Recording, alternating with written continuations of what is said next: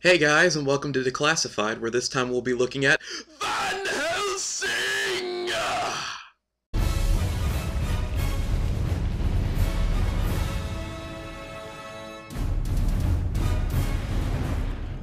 The movie begins with an introduction to our antagonist, Count Dracula, the master of jump scares. Success! Your peculiar experiments have made you unwelcome in most of the civilized world. Stay back! You can't kill me, Victor. And he does this the whole movie! What are you saying? Why do you think I brought you here? Dracula wants a scientist named Victor to create a monster for him. A triumph of science over God! But he says he'd rather die. So he does. The monster wakes up in time just to witness this, and takes the remains of Victor out of the castle. And we learn that he... Dr. Frankenstein! Frankenstein escapes to the top of a tower that's on fire. Brilliant. So that he can yell...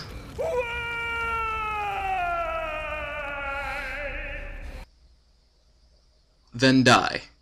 And Dracula shows up to be all, yeah, I'm still the best looking guy in this movie, and I got 3 ladies to prove it. We then move ahead to 1 year later in Paris. There's a mysterious man walking down the dark streets of Paris at night. He hears a scream, a woman's scream. He goes to investigate, only to find he's too late. But the killer left a clue. A smoking cigar. Suddenly, he sees the man behind it, over in the clock tower. Inside the tower, he comes face to face with the mysterious killer, and we find out that our masked hero is... I'd hate to be such a nuisance. Oh crap, it's Hugh Jackman.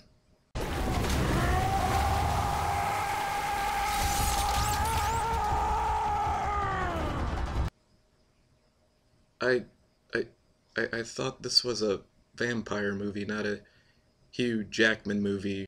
You got me good. Don't use your guns! Pop out the claws! Close enough. So they fight, and fight some more, then do a thing where it looks like Wolverine will pull him off the ledge. But nope! That leads to another minute-long action scene that ultimately ends with the guy falling off the ledge anyways. Thanks, movie. How long is this thing?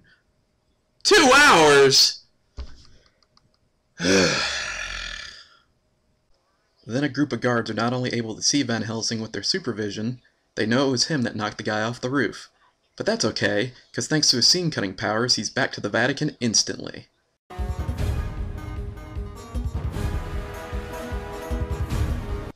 Then Jackman meets up with his plucky sidekick Carl. Hey, that's Faramir from Lord of the Rings, who provides him with a machine gun crossbow. You know, that probably would have been handy in Gondor, man. No wonder why your dad was always so mad at you. We also learn that Van Helsing lost his memory and now works with a secret organization that kills monsters. His next assignment? Romania. To help slay Dracula,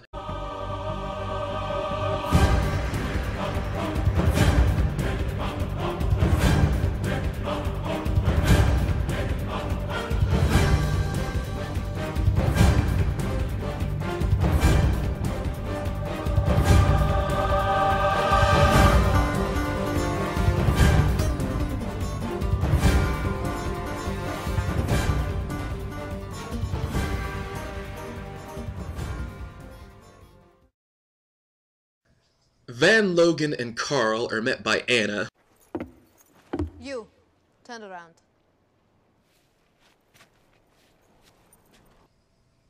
Wait a minute, that's Kate Beckinsale.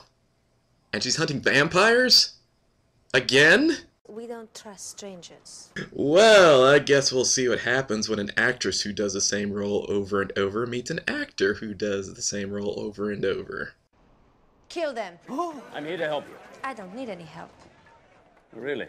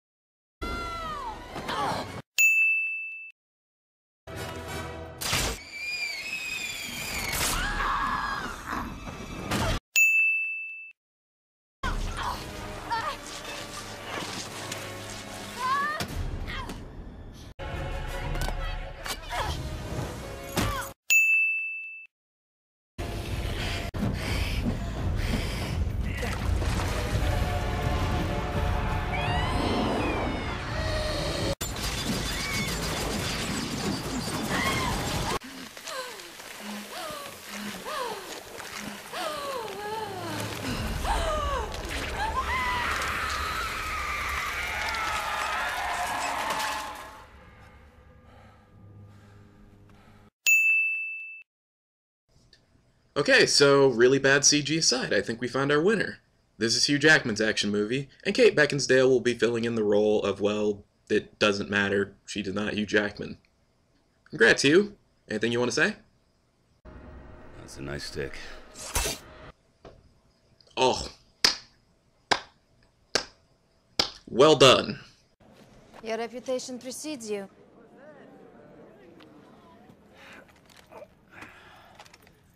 Next time, stay close. You're no good to me dead. We then move to Dracula overacting and being sad that one of his brides died. We lost Mariska. There, my darlings. Do not worry. I shall find another bride. What?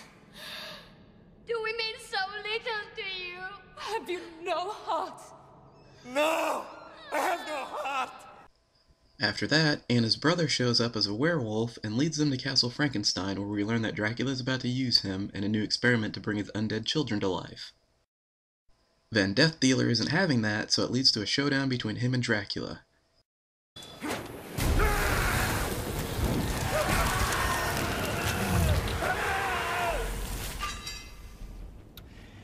Perhaps that is a conversation for another time. Man, I love this guy's acting, but the plot twist comes when Dracula calls him Gabriel. Hello, Gabriel. Excuse me, I believe you're mistaken. His name is a Wolverine. I thought you were the moon and I was your Wolverine. But you're the trickster, aren't you? I'm just the fool who got played. But ultimately, Anna's brother isn't enough to sustain the vampire babies, and the experiment fails, and they all die. What happened? They just died. We then get yet another scene of Anna going on about her family, and Van Helsing going on about his lost memories, when suddenly they fall down a hole. Just 'cause. Van Helsing and Anna wake up in the hole and discover the Frankenstein's monster, who's been living under there for, well, however long it's been since the beginning of the movie till now. I am the key to my father's machine. The key to life. He tells them that they need to kill him, otherwise Dracula will find him, and he's the key to Dracula's machine. Wait, so Frankenstein says that he wants to exist. Then the next thing you know, he tells them that he is the key to Dracula's machine, and you need to kill him in order to save the world. Like, which one do you want them to do, Frank? Exist or stop you? Those are two completely different things. What do you want? To exist. If you value your lives and the lives of your kind, you will kill me. So they decide to keep him safe, which means that they take him to Rome. So it's time for some more traveling music!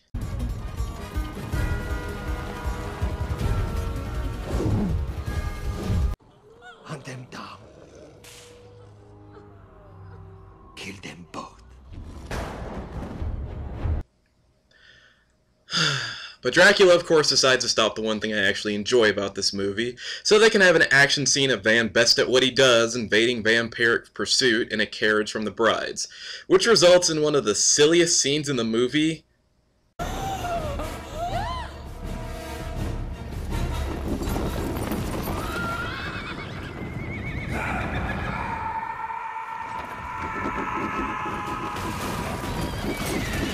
Followed by a silly death of the second bride and the death of Werewolf Bro. Stakes.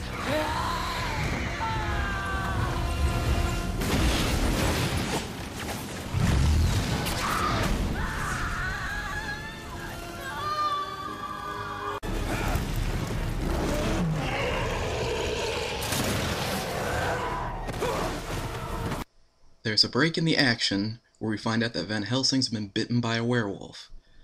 Those don't really look like bite marks, but whatever. Before Anna is kidnapped by the last remaining bride.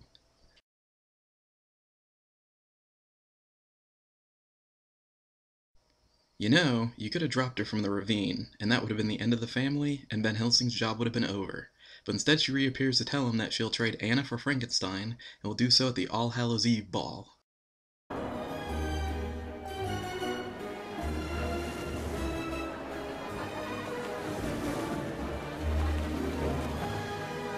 Well, I'll give this movie one thing. At least this ball is more interesting than the club from Queen of the Damned. Unfortunately for Van Helsing, his double cross fails when Igor arrives with Frankenstein, and Dracula reveals to the tenants of his summer home, Van Helsing! Ladies and gentlemen, I give to you Van Helsing!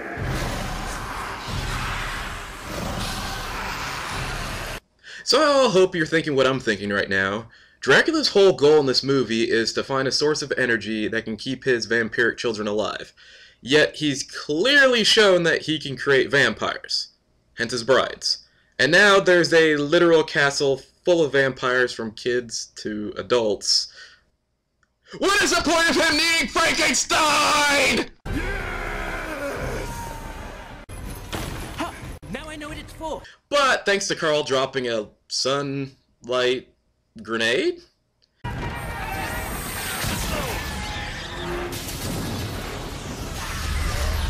He kills all the vampires in the castle, but Igor and Dracula still get away, so now they've got to go back to Castle Frankenstein to rescue him. They must have taken all the equipment to Dracula's lair. Or not. Now they've got to find where Dracula's real castle is. However, even though Anna's family couldn't find it for 400 years, Carl finds it in about 2 minutes with casual detective work.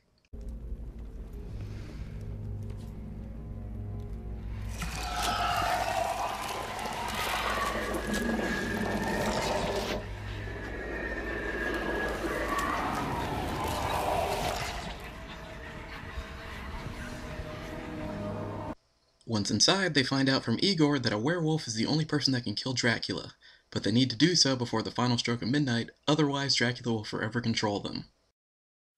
Carl and Anna then go off to find the cure, but run into...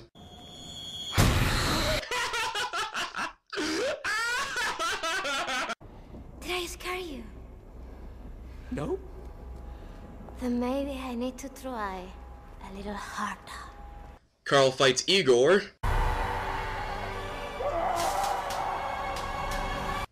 Anna fights the bride.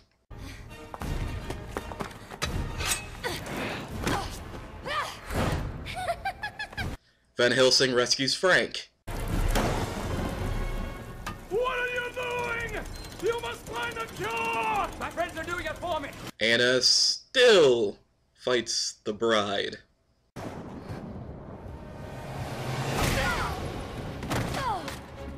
But is rescued by Frankenstein's accidentally running into her.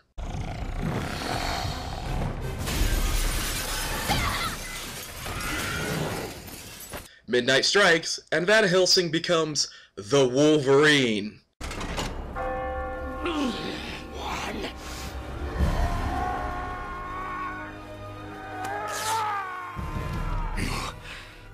This cannot be.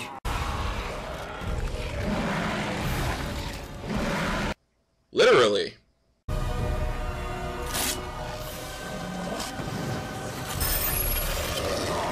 So they start their fight to the death.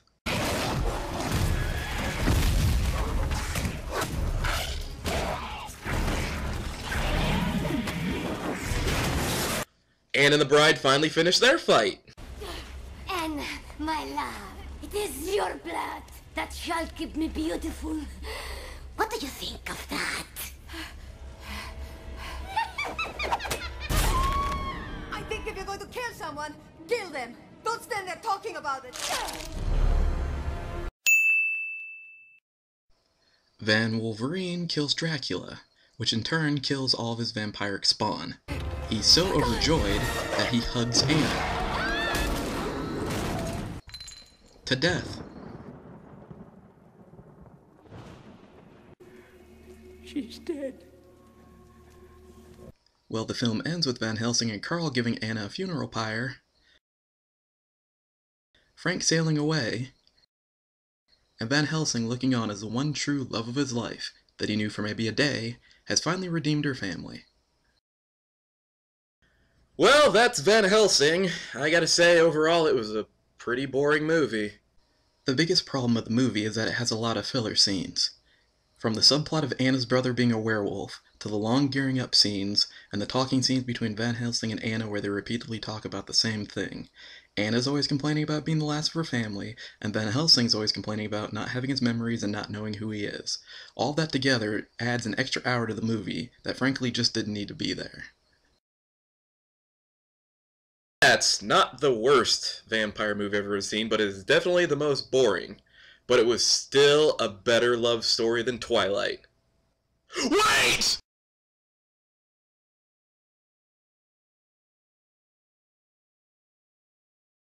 These are the Oscars! And this is my dream! I am a slumdog, I am a wrestler,